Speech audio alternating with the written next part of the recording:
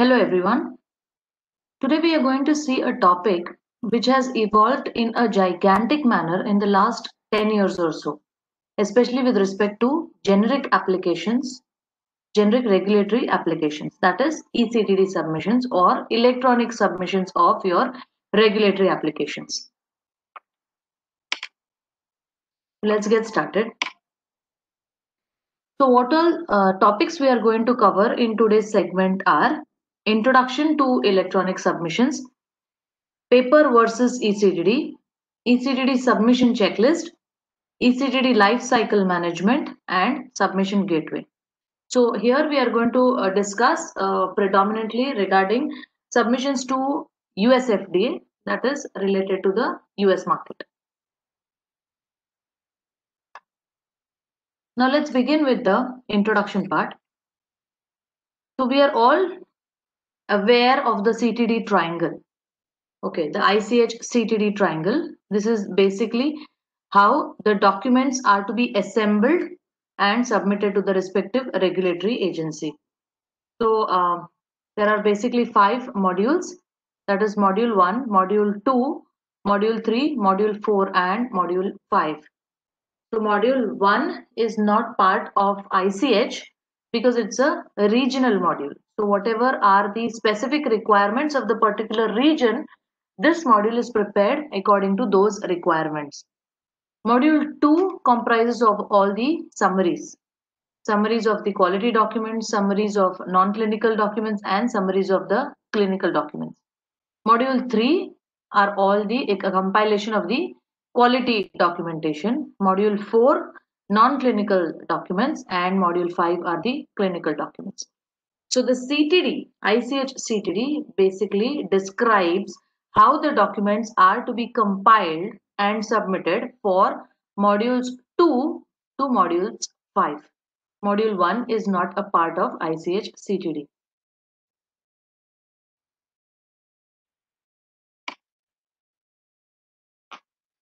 Now what is eCTD?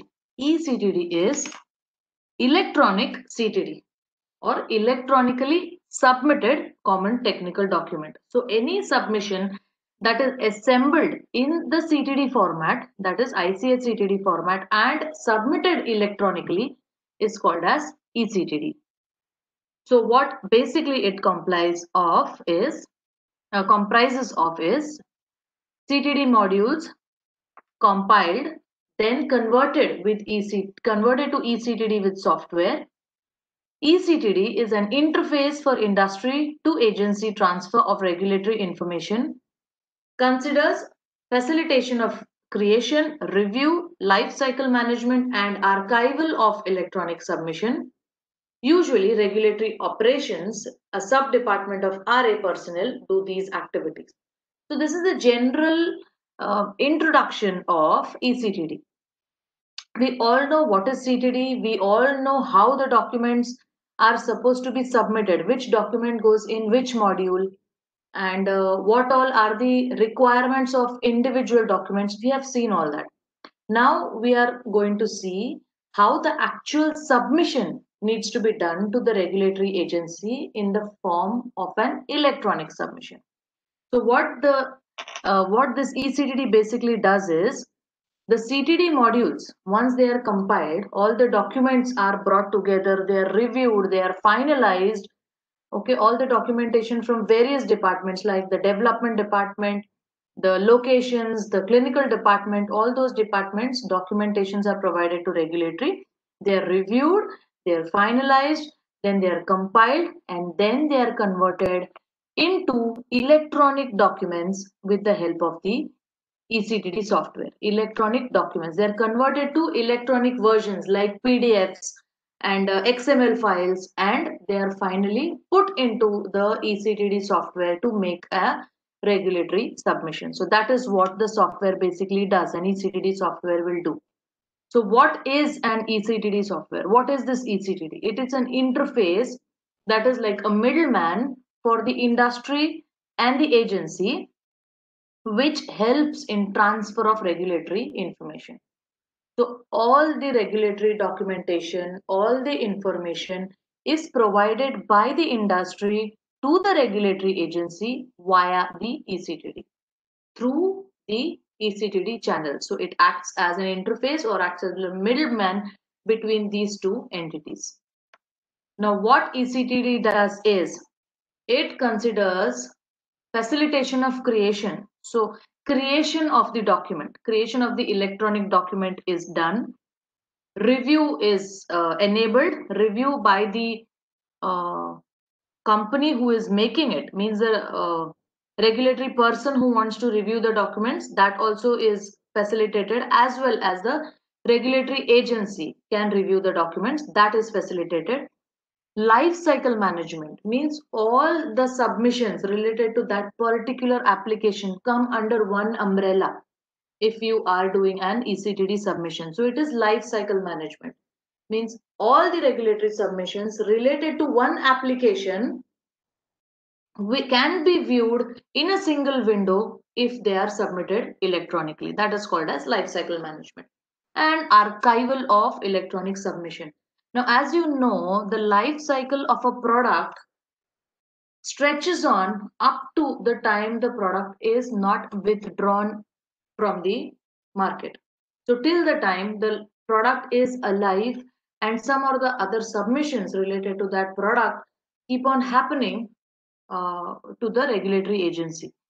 So all those submissions are archived in an electronic format.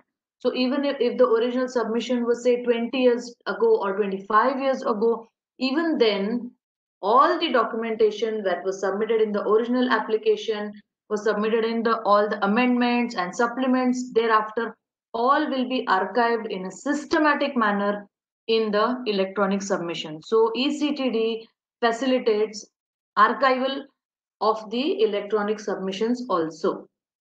That is a very big part, that is a very important thing, because none of the documents are unimportant till the time the product is alive.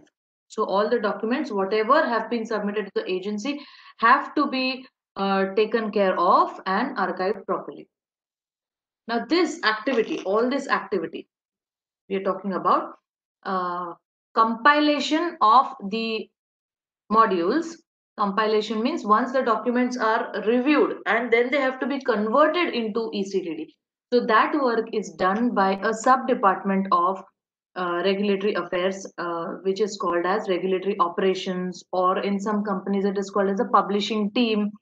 So they are usually experts in this eCTD submissions, and they generally carry out these activities. Now, it is not a must that such a sub department will be there in all companies. Usually, bigger departments who have a lot many more submissions tend to have a sub department like this. Otherwise, the regulatory person, the RA person who is also taking care of the review part, will also take care of the ECD part. So, but in bigger companies, yes, there is usually a sub department called as a publishing team or regulatory operations who takes care of the eCTD submission aspect.